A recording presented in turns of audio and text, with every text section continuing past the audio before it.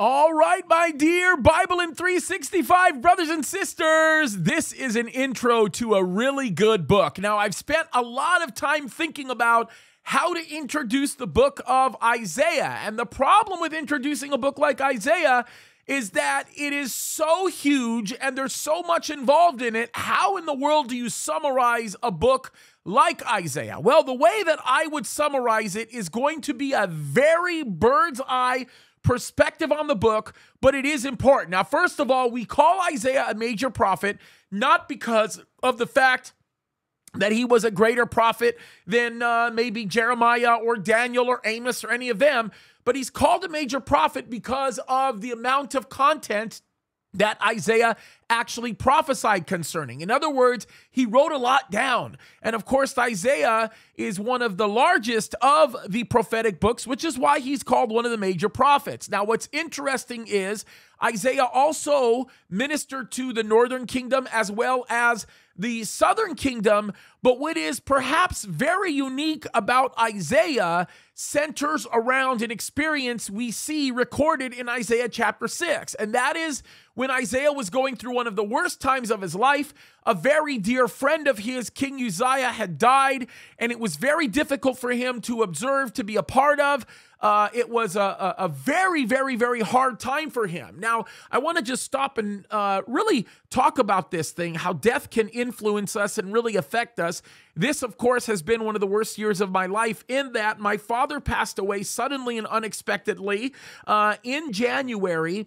And what is perhaps terrible about that is sort of the sense of loss that I experienced, right? Almost like there's a gap, something at the core of my heart that just completely changed the way I felt as I watched my dad's life pretty much dwindle in front of me. And it was a terrible, terrible time, but perhaps it took me closer to the Lord than I've ever been before. Very similar to the experience that I had with the loss of my mother. I had an incredible childhood. My mom and my dad loved the Lord. They raised me in the ways of the Lord. And the death of my father, which I hate saying his death, or I hate saying that with my mother, they're with the Lord, so they're more alive now than they ever have been. But me witnessing that, me being a part of that and watching my dad take his last breath, by the way, over FaceTime. I mean, that's the terrible, horrible part about these wicked, demonic rules concerning this pandemic, but I'll just leave that be. One of the things that I really realized at that moment was that eternity was more real for me than it ever had been before. My awareness of God being God grew. It didn't lessen. It got better. And my relationship with God grew. And perhaps that very year for Isaiah, that's what happened to him. In Isaiah chapter 6, it shows a time where King Uzziah died. He was at the worst place of his life. He was at the low of his lows, and God appears to him. And as God appeared to him, God made him aware of his weaknesses. Isaiah had a problem with his mouth, and he did stuff, where he said all kinds of words. I can't really repeat them, but y'all know the kind of things that Isaiah was doing. But what was interesting was the Bible says that God made him aware of those things. He repented. He said, "Woe is me, I'm a man of unclean lips." And God cleansed him. And then God took the very weakness that he had and he used it for his glory. And if there's one thing you're going to be able to learn from the book of Isaiah, that is God will take your weakness and he will use it as a strength to do incredible, amazing things for his glory. And so we are going to get into this. And it is interesting. I should sort of mention one thing because it does get difficult for people. It would seem as though we're talking about two different Isaiahs, from the Isaiah at the very beginning of the book to the Isaiah at the very end of the book. And the reality of it is we're not talking about two different Isaiahs. We are simply seeing evidence of the fact that God is a graceful God and he's a merciful God, and he shows his love and his mercy through his people. And there is a couple of areas of Isaiah that I really want you to focus on and think about, right? Of course, Isaiah chapter 7 is a good place to stop and to focus.